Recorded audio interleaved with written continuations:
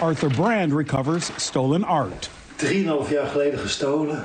Nicknamed the Indiana Jones of the art world, Brand struck gold this week, or more like Van Gogh gold. Vincent Van Gogh, Spring Garden, painted in 1884, stolen 3.5 years ago on Van Gogh's birthday. It's one of the early works by Van Gogh, and it's back.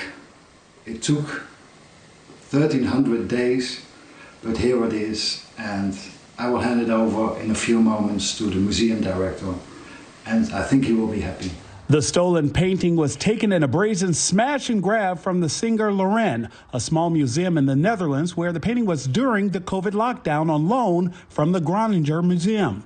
Brand knew the painting was being passed around the criminal world, trying to negotiate the return of the painting valued between $3 to $6 million.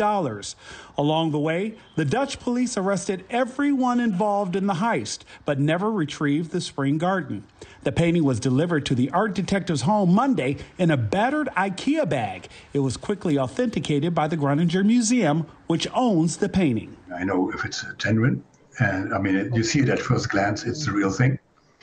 And there was the first moment of enormous relief that it's really there. I thought, I mean, I couldn't believe it, but it's really, really happening. It's physically there, and it's safe, and it's in not perfect condition, but it's fine.